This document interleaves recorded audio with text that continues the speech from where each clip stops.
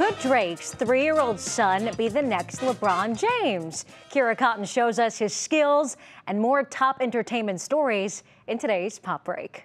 I wasn't hiding my kid from the world, I was hiding the world from my kid. Can you believe it? Just 3 years ago, Drake was keeping the life of his son Adonis a secret. Well, now he's more open and showing us baby Adonis' skills on the court. In a video posted to Drake's Instagram story, the 3-year-old can be seen working on his jump shot with a coach. And despite a couple misses, he nails 3 shots in a row.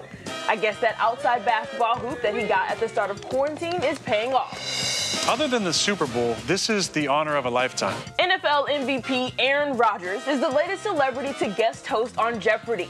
During his debut last night, Rodgers, who's a Celebrity Jeopardy champ, paid his respects to the legendary Alex Trebek. Alex was such a gentleman, so smart, so precise.